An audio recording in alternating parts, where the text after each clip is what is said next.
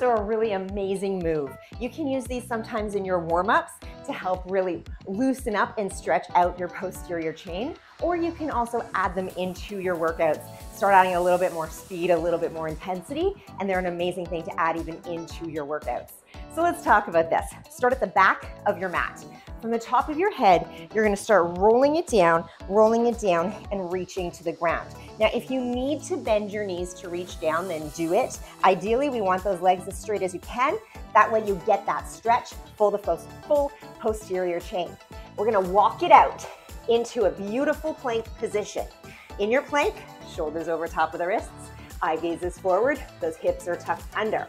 Then we're gonna walk it on back.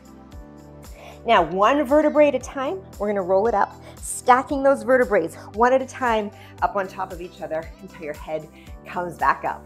So let's put all that together. We're gonna roll it down, reach for the ground, walk it out into a beautiful plank. Make sure those hips come tucked down, shoulders are stacked over top of the wrists. We're gonna walk it on back and roll it up.